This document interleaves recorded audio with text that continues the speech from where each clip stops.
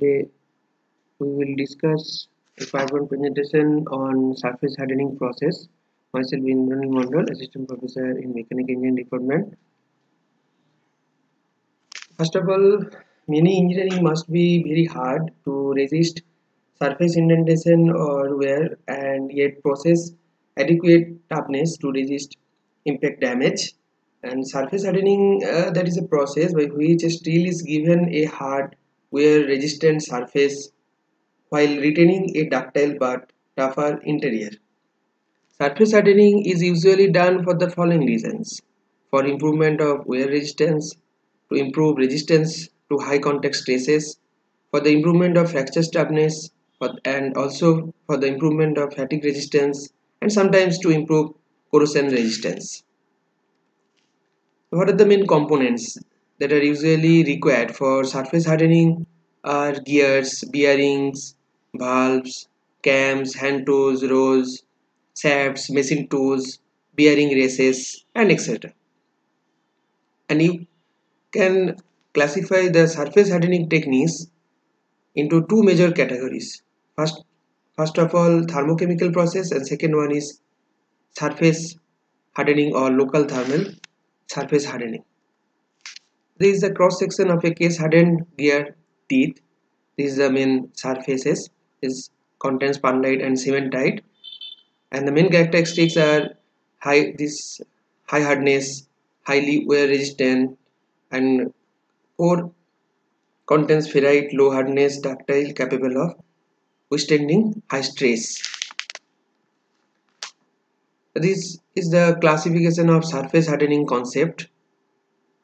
This is classified as two types. First type is thermal treatments and second one is thermochemical treatments. Under thermal treatments, there are four subcategories. First one is induction hardening, second one flame hardening, third one laser beam hardening, and fourth one is electron beam hardening. And under thermochemical treatments, there are five subtypes. First one is nitriding, and under this there are another two types: gas nitriding and liquid nitriding. Carburizing, there are four subtypes of carburizing. First one is solid or pack carburizing, gas carburizing, liquid carburizing, and third one is carbonitriding, chroming, and boronizing. Let us discuss one by one. First, induction hardening process. In this case, heating steel or cast iron by means of high frequency electric current is induction hardening. And the main principle of induction is that when a component is placed in a varying magnetic field, an eddy current is induced in it. This eddy current produced is used to heat the component. The component heated by induction is then quenched.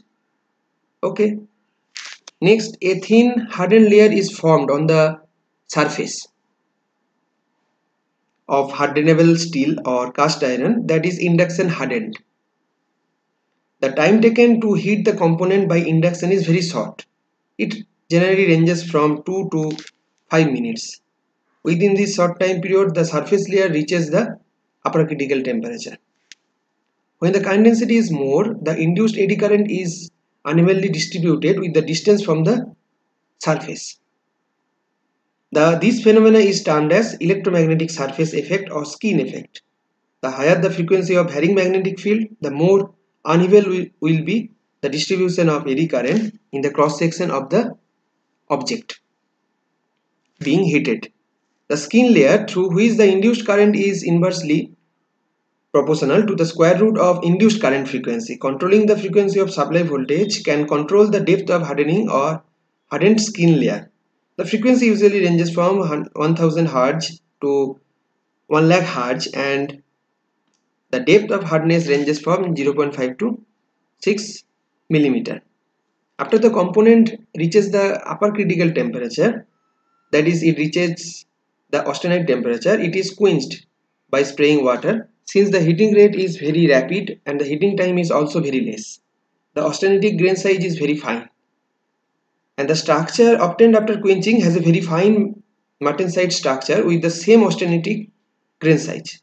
After quenching, the component is tempered at low temperature in the range of 150 degrees Celsius to 200 degrees Celsius in order to relieve any stress caused by induction hardening due to rapid heating and cooling of the surface. And if a harder core is required, then the component should be suitably heat treated before induction hardening in order to obtain the desired properties in the core. Okay, and maximum 6 millimeter depth can be achieved in about 6 second time. And steel with carbon percentage ranging from 0.4 to 0.5 percentage are suitable for induction hardening, and the hardening temperature for plain carbon steel is about 760 degrees Celsius, and for alloy steels higher hardening temperatures are required. So this process may harden components such as pulleys, crankshaft, gears, boring bars, crank pins, axles and brake drums. These are the main examples of applications. So this is all about induction hardening. Next is flame hardening. This is another surface hardening process. Okay. So in this method, a highly intensity oxyacetylene flame is applied to the selective region. The temperature is raised enough to be in the region of austenite transformation. The right temperature is determined by the operator based on experience by watching the color of the steel. So this method involves rapidly heating the surface of the steel or cast iron to a temperature above its upper critical temperature by using an oxyacetylene flame torch followed by water spray quenching or by immersing the component into a quenching medium in order to transform austenite to martensite. Steel used in flame hardening may be hardenable, that is, it should have sufficient carbon percentage suitable alloying elements. Also, it is important that in this process there is no alternation in the chemical composition, that is, there is no inward diffusion of carbon or nitrogen in order to increase the surface hardness of steel. Okay, and there are three methods of flame hardening such as spot method, spinning method, and you can also call as programming method. There are these are the three methods of flame hardening. What are the three methods of flame hardening such as spot method, spinning method and progressive method? Okay, so in spot hardening, a particular region or spot on the component is heated by the one or more flames and is quenched. It consists of locally heating selected areas with a suitable flame head and subsequently quenching. The heating head may be of either single orifice or multi-orifice design depending on the extent of the area to be hardened. The spinning method is applied to round or semi-round parts such as wheels, cams or gears. In its simplest form, the method uses a mechanism for rotating or spinning the workpiece in either horizontal or a vertical plane. While the surface is being heated by the flame head, okay, one or more water-cooled heating heads equal in width to the surface to be heated are employed. And last method, that is none other than in progressive method, the heating and quenching devices are fitted in single equipment which is moved over the surface of the component, which is quenched by water spray or quenched in a water bath. It is used to harden large areas that are beyond the scope of the spot method. The size and the shape of the workpiece as well as the volume of oxygen and the fuel gas is required to heat the specified area, and these are the main factors of selection of this method. Okay. So maximum 6 millimeter depth can be achieved and the heater region is quenched to achieve the desired hardness. Okay. And in case of flame hardening, large parts which would not be normally fit in a furnace can be heat treated using this method. An example of application I have told you earlier. In case of lathe bed hardening, large ears teeth hardening, large sprockets teeth hardening, etc.